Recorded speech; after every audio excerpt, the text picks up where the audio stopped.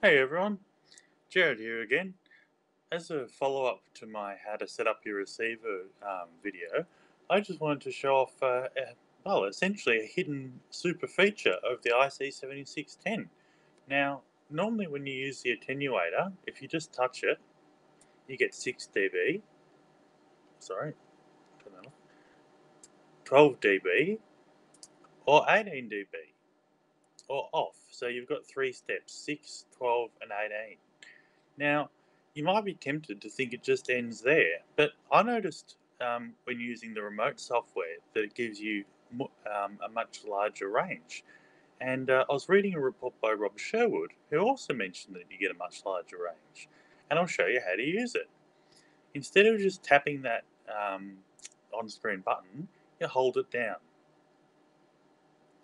A little menu then pops up over here, which says attenuation level, and at the moment it says off. Now when you step through it, you get 3, 6, 9, 12, 15, 18, 21, 24, 27, 30, 33, 36, 39, 42, and 45 dB of attenuation. You can actually hear it click as it does that, so that's really cool. And it also shows on the screen here what you've got. So I might go out of that a second, we'll just see what we can do here. If we go to meter, and we've got the signal meter there. We'll put some volume on. At the moment we're around about an S3. And we'll push that and hold. Turn the attenuator on. You can see 3 dB drops down to about S2. 6 dB drops down to about S1. So there seems to be about 3 dB in the minor S units. And you can see we can completely reduce it. And you can hear the audio roll off as well. I'll turn it up so you can hear it.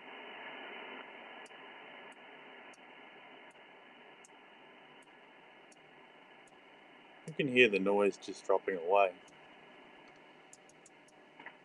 So let's set it up so it's just tickling.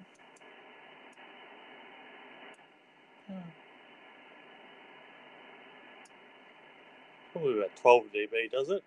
And we'll go check out the signal.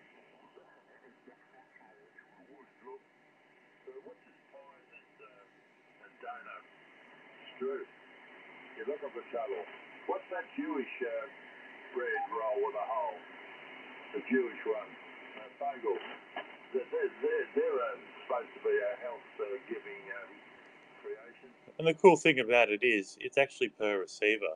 So if I swap over to the other receiver, sorry, it's on the same antenna. So if we change the antenna, it looks like it's the same. That's interesting. I'm sorry.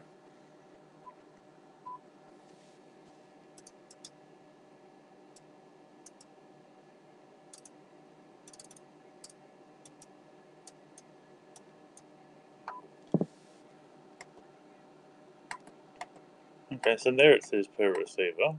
So if I put it on, let's have a look. Make that one 21. Yep, so it is per receiver.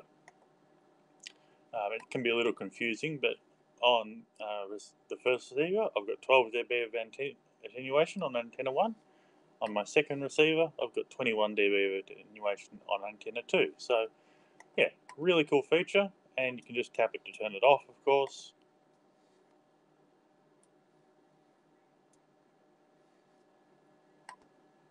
So I really do like that. I do like the fact you can step it, and it's really cool. You can see the S meter of the first receiver has gone right down. Well, the S meter of the second receiver is up, stays where it is. So if you've got two antennas and you want to set them to the same sort of level, I guess, for monitoring, so that one's not louder than the other by default, you can go and adjust your attenuation so that, yeah, your two antennas match up, which is pretty cool. So anyway, I'll wrap that up. This is Jarrad VK3BL saying 73, and I hope you found that little hidden feature quite useful. I'll catch you in the next video. Have a good one.